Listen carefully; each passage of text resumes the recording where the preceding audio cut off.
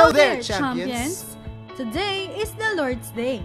And today is another day to receive new revelations from the Lord. Kaya naman wini-welcome namin ang lahat na nandito sa City Coliseum or you're viewing from our Facebook live stream.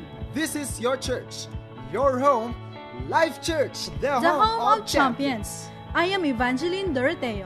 And I am Francis Pulizon, and this is LifeNews.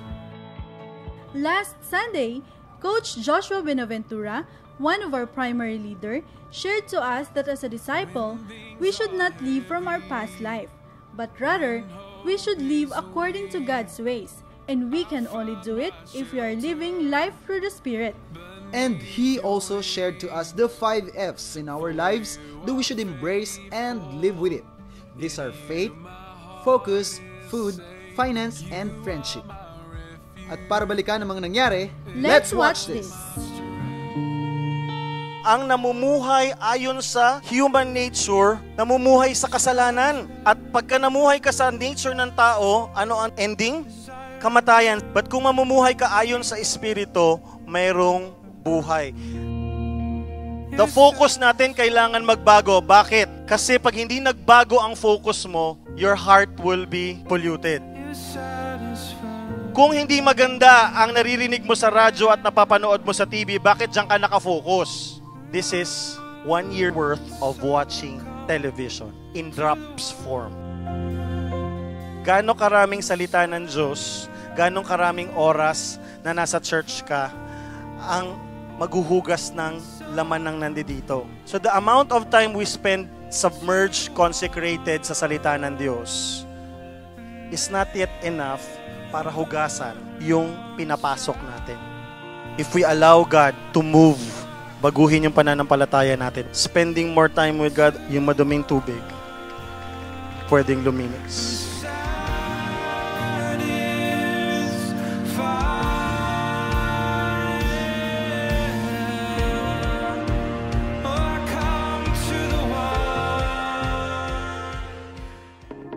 At Life College, we value not just our students, but also our parent partners for molding and honing the next generation's champions. Kaya naman nung nagdaang linggo, ang Life College Early Ed Department ay nagsagawa ng Thanksgiving celebration para sa kanila bilang pasasalamat. Ang ating parent partners din ay nagbigay ng kanilang testimonies on their Life College experience as well. Nagkaroon din ng pagkakataong mabahaginan sila ng mabuting balita ng kaligtasan through sharing the gift of life. Indeed, it was a good year of building memories, unboxed learning, and molding champions of the future. We are grateful, kaya if you have kids, early education to senior high school, be part of Life College. Enroll now. For inquiries, see the number appearing on your screen. Also this week, ang ating Life College Grade 10 completers ay nagkaroon ng retreat sa Hillside Resort, Palawan. It was a time to reconnect with their peers, their teachers, themselves, and God while they learn more about faith, how to live a life of significance, and the true meaning of love and purity. Nalalapit na ang araw ng ating paggunita sa sakripisyong ginawa ng ating Panginoon para sa bawat isa. Dahil sa kanyang pagmamahal, tayo ay nabigyang pagkakataong maging malaya. Bilang isang simbahan at pamilya, atin ang naging kultura na tuwing araw ng pagkabuhay tayo ay nakayapak na sama-samang nagpupuri sa kabutihan ng Diyos.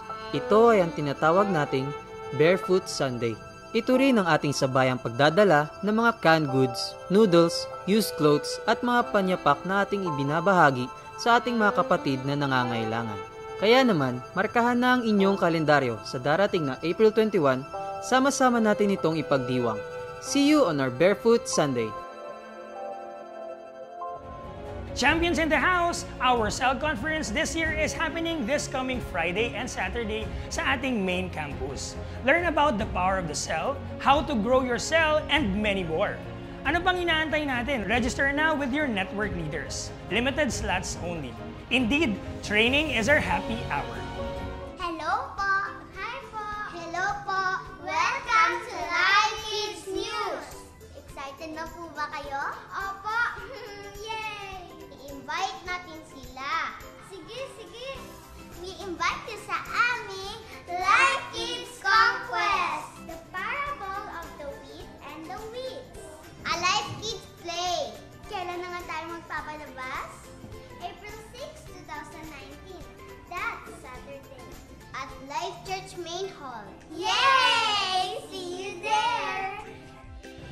Hello guys! I'm Ria May Pagkaliwangan. And I'm Ronel Pidor. And we are J12 High School. Kung ikaw ay isang high school student, iniimbitahan ka namin sa aming J12 training. Yan ay nagaganap every Friday, 5 p.m. sa ating Life Church Main Hall. Bring your friends and let's enjoy the fun and excitement. Kaya ano pang inaantay nyo? Tara na at makisaya kasama ang ating mga kapwa kabataan. See you there! At yan po ang ating mga updates for this week.